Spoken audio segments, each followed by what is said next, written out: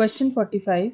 The specific conductance at 25 degrees centigrade of a saturated solution of silver chloride in water is 1.826 into 10 to the power minus 6 per ohm per centimeter. If equivalent conductance at infinite dilution or limiting equivalent conductance of AgCl is equal to 138.26 per ohm centimeter square, find out the solubility of AgCl in water in grams per liter. Now when AgCl is dissolved in water, it forms Ag plus and Cl minus ion. Let the solubility of AgCl be x moles per liter. So the concentration of Ag plus ions in solution will be x moles per liter and Cl minus ions will also be x moles per liter. Now the charge on silver ion is 1. Charge on chloride ion is also minus 1. Therefore, number of moles of silver ions or chloride ions is same as the number of equivalents of silver ions and chloride ions. Therefore, the number of equivalents of silver ions or chloride ions in the solution is x equivalents per liter.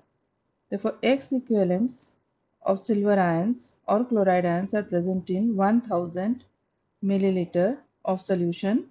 Therefore, 1 equivalent of silver ion or chloride ion is present in 1000 by x milliliter of solution. Now, equivalent conductance is equal to specific conductance into volume in centimeter cube containing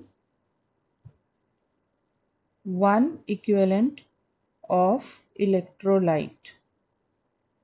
Now, equivalent conductance value is given as 138.26. Specific conductance value is given as 1.826 into 10 to the power minus 6, and this volume is equal to 1000 by x milliliter, where x is the solubility in moles per liter.